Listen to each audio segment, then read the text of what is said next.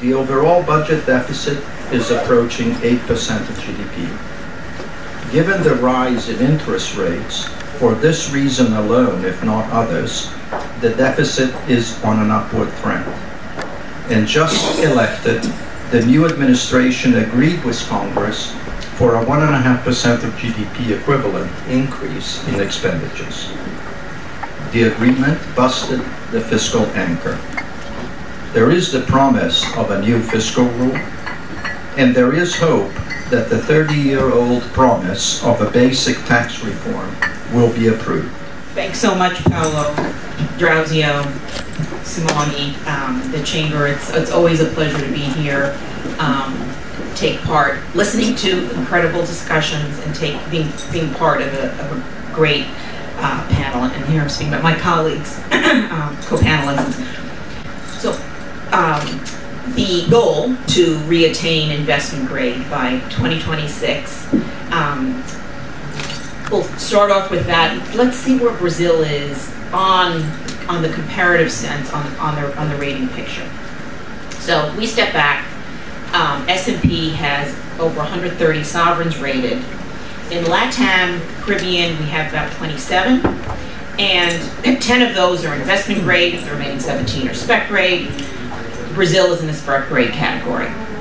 So that is where the majority of our ratings stand, and it is rated BB- with a stable outlook. And it's been at that rating level since our last downgrade in the beginning of 2018, and this was ahead of those that year's elections, and a sense that the inability to advance challenging fiscal legislation with deficits at that point in time, 10-ish% of GDP, what have you, overall deficits, inability to push forward Social Security reform.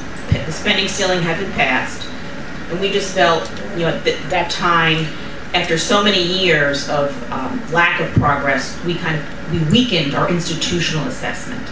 So I would say, if we're looking at turning Brazil's rating story around, the two prominent weaknesses are the fiscal and the growth story. And Brazil's growth has not differed over the past 20 years that much than Mexico's. Both are just low growers. Turning that around in Brazil's case is key.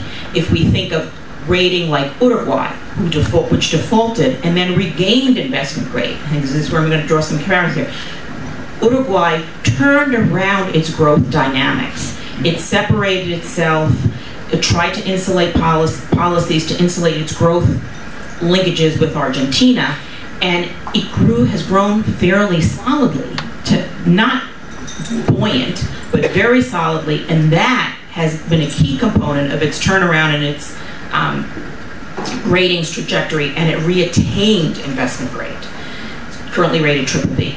That the spending cap on its own is not sufficient. Social Security reform advanced under Bolsonaro, its Social Security spending from the private sector is down from close to 9 to close to 8, but that's still significant. All right. So there are challenges in inside the fiscal accounts, and that is key.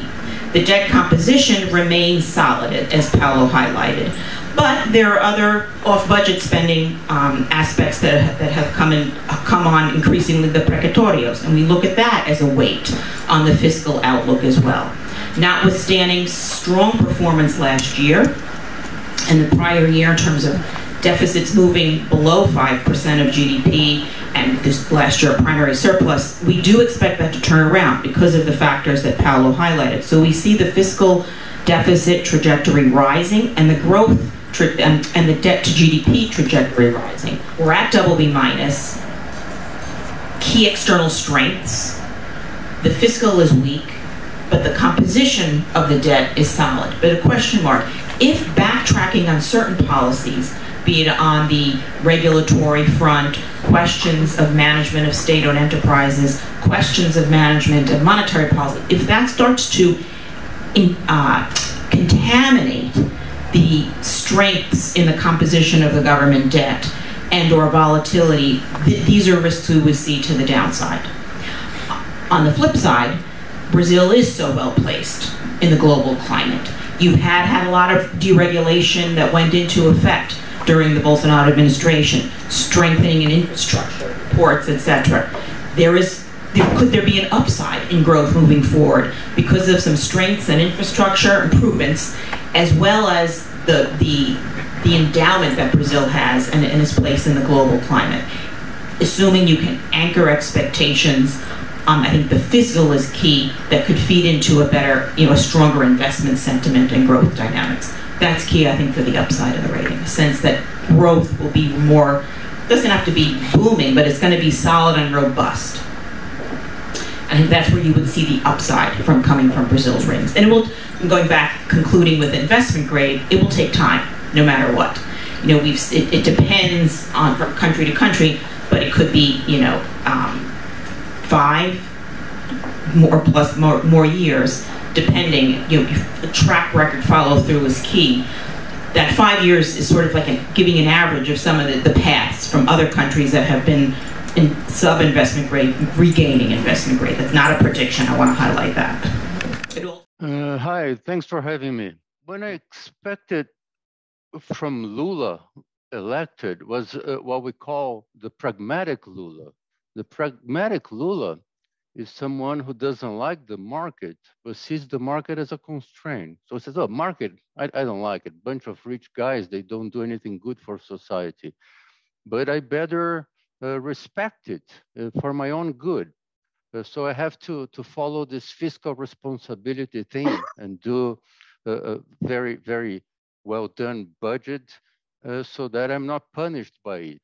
Then in November, I was very surprised with the Lula that came. It was not the pragmatic Lula. I would say it was something more like a messianic Lula. It was a guy who was coming and saying, I don't need to follow markets.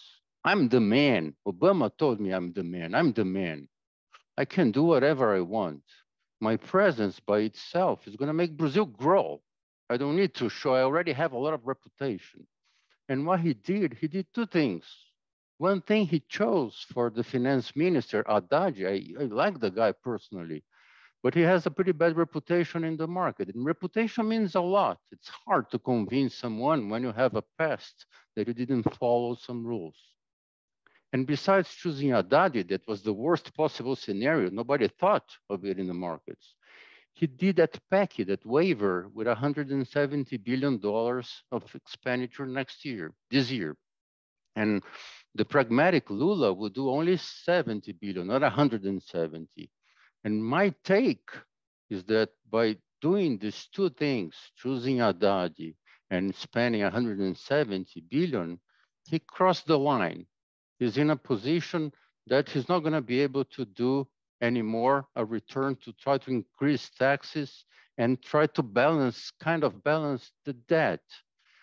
So type of numbers that I have, he needs at least 2% of GDP of primary surplus. So that grows, but doesn't grow too much. And I think market's going to take if it grows slowly. But he's starting from a 1% deficit. He needs 3% of GDP of extra taxes. I don't think that he can do it. I think it's totally impossible to do it unless you have a crisis. So I think we're going for a fiscal crisis. That's the basic scenario that I have. Very different from what Lisa said. So Lisa's considering investment grade, and I'm saying, no, basic scenario is fiscal crisis. What do I mean by fiscal crisis and how we're gonna get there? What I mean by fiscal crisis is very different prices, like those that we had before. So I don't mean we're gonna go and become Venezuela or Argentina. What I mean by fiscal crisis is that you have a BRL depreciation, so dollar goes up a lot, maybe to 6. The long part of the curve, the back part of the interest rate curve goes up a lot. If you think the real rate in 50 years, NTNB, that is like 6%, 6.5% real, it has to go maybe to 7.5, 8. The stock prices, the equity has to go down a lot. And after you have that, Congress accepts mostly anything. No, thank you. Thank you very much, Paulo and Brazil and Cham for the invitation. It's a great honor to be here. Although we are very concerned as well on the fiscal. I have to say that I do see room for the central bank to cut rates this year, and I do not see a fiscal crisis in the near term. But let me, before I get there, I think that's first thing, when we talk about Brazil and especially the outlook for 2023, I think that it's important to have in context the global context, right? We are in a scenario of a global disinflation after a couple of years of extremely high inflation, in particular in the US. The China reopening story has been also a very important driver for the markets and for the global economy this year.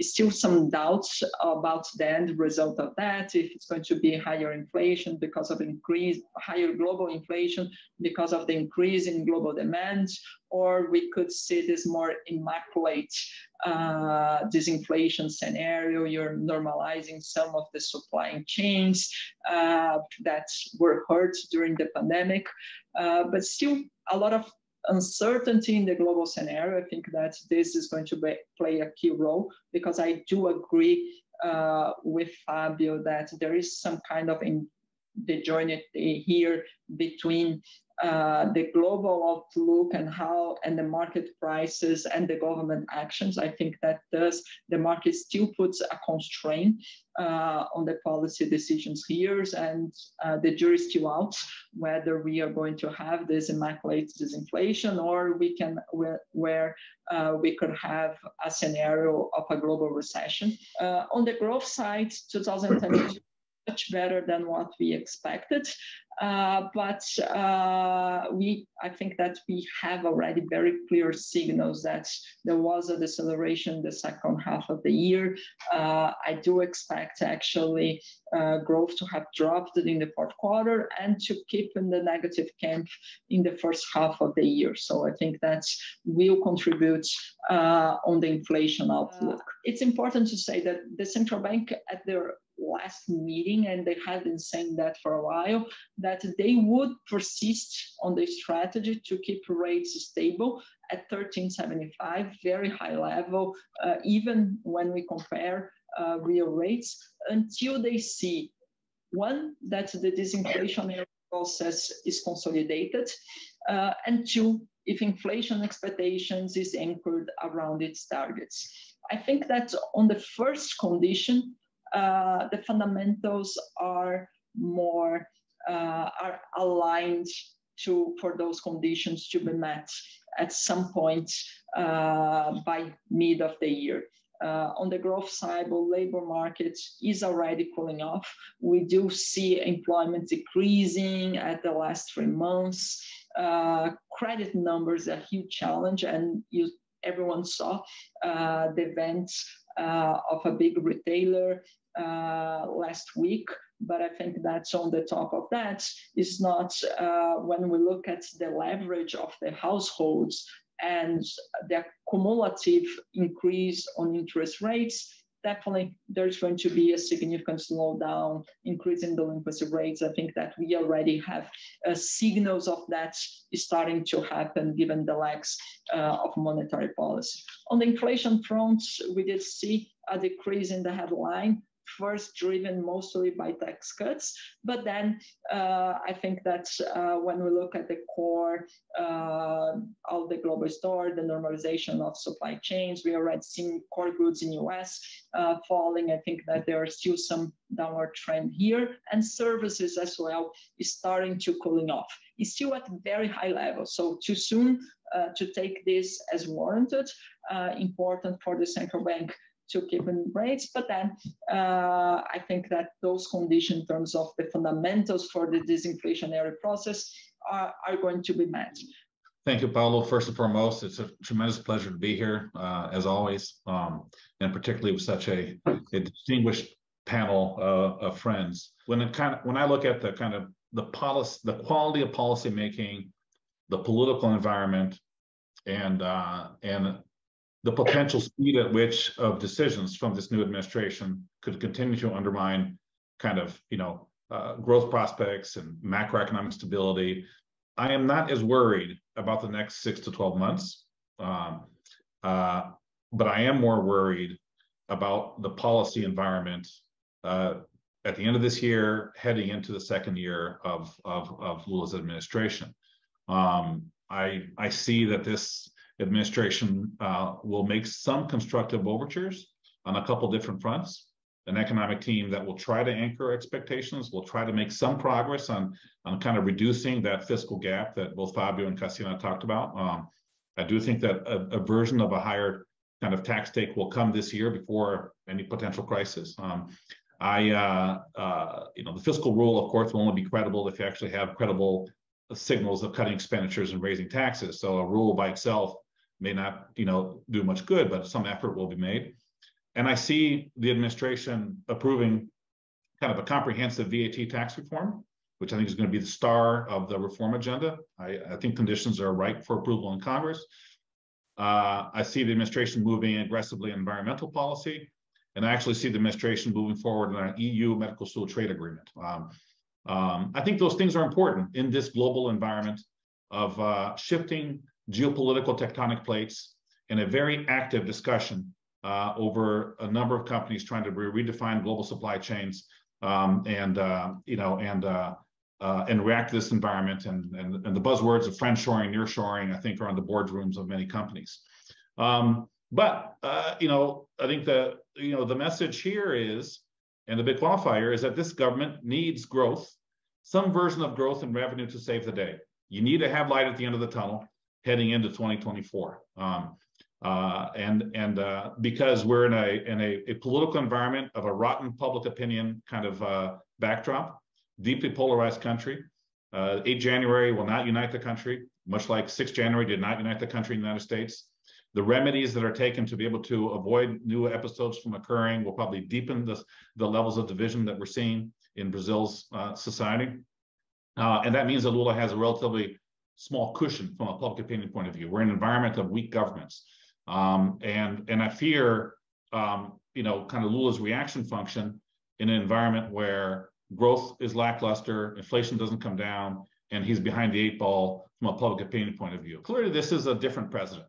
Right? I think that Lula's pragmatic DNA has not gone away. I think it was a mistake to say that it has been entirely gone away, but this is a president kind of emerged from the Lava Jato scandal, more suspicious. I think he feels that the economic elite that was kissing up to him abandoned him during the Lava Jato period.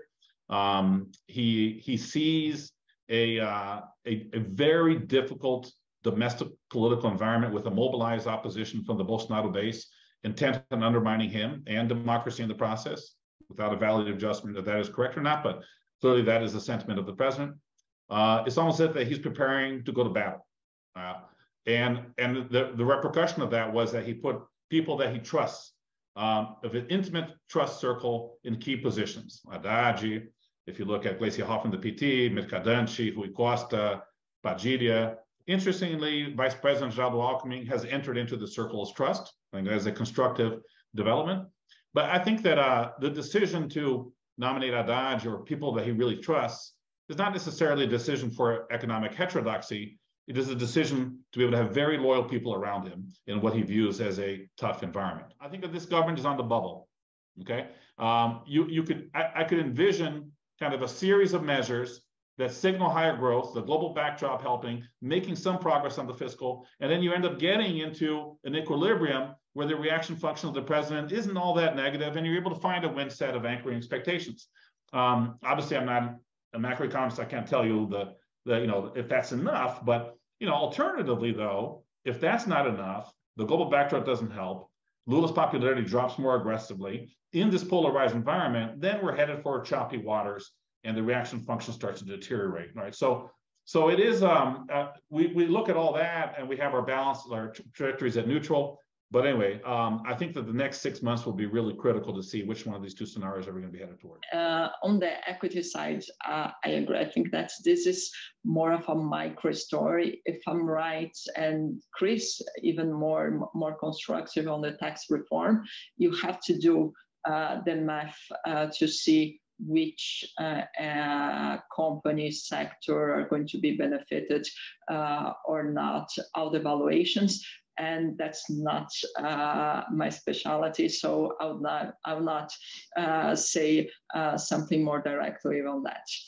But I think that, and one thing is important, and Fabio already mentioned that there is this difference between how locals are seeing the government and how foreigners see when you compare. And Lisa already touched that. You compare Brazil, the numbers with other countries.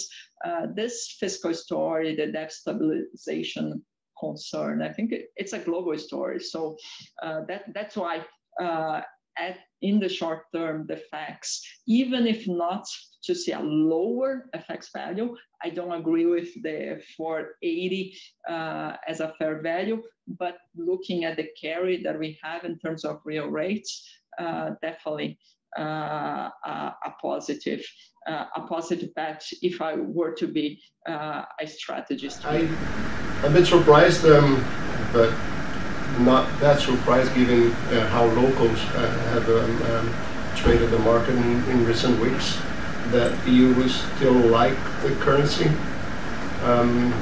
There's a lot that's going against the currency, it's just under the radar. So we talk a lot about Brazil specifics, but by and large, Brazil is a big commodities trade. And China's reopening is helping now.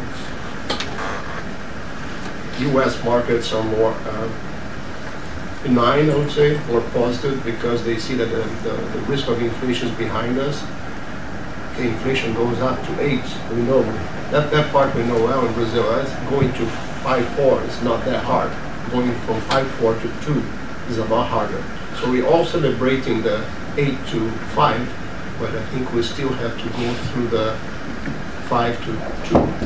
And we'll see that more clearly in the second half of the year. So we are right now in an environment where people are celebrating the disinflation, growth won't be that bad in the US, China's reopening, the dollar's weakening, everything is good for the currency. And locals who are bearish for very good reasons, as Fabio laid out, they had to unwind their negative bets. But they have done a lot of that already.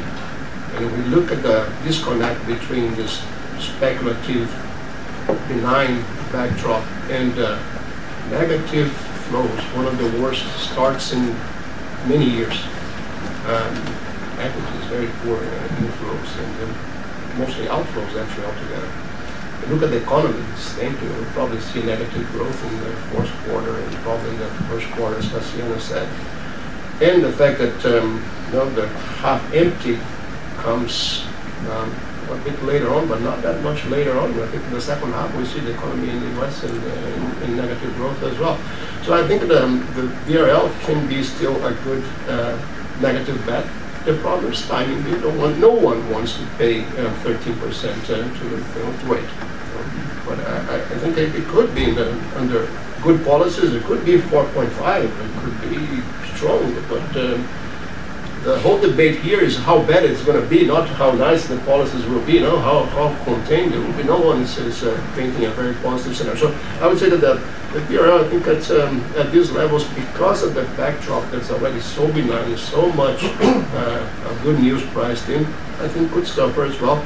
Bovespa, of course, because of growth, if it were to be a macro scenario, I think the main casualties here are growth.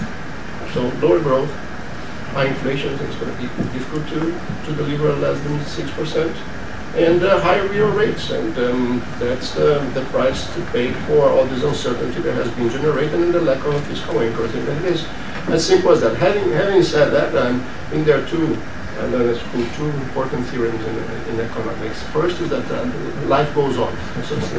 So people who make widgets, they'll come back tomorrow and continue to make widgets because that's what they do. So the economy is not going to tank. It's not the goal, not the plan to tank. But of course they'll make a little bit less. So I think Lula probably benefits from China's growth in his first mandate. That added two points to Brazil growth back then. They don't acknowledge that, but that's true. Now we could add another half a point. So the consensus is half. plus half from China could grow one. But the one is a mediocre scenario, but let's say it's not that bad, so life goes on. The other one is that finance is a very sophisticated theory, that money doesn't take abuse, right? There's that's a more polite version of it. Anyway, beggars cannot be choosers. The country has to borrow. At some point, they have to comply with the rules, right? It may take a crisis, a fiscal crisis, pressure, and I think it's easier to get that pressure when the world is not growing or the views are not as benign as they are now. So I don't have a timing view, but I think things get harder as the year develops. Thank you very much. We're just past 10:30. We certainly learned a lot. I'd like to thank our panelists for excellent presentations, and thank you all for coming.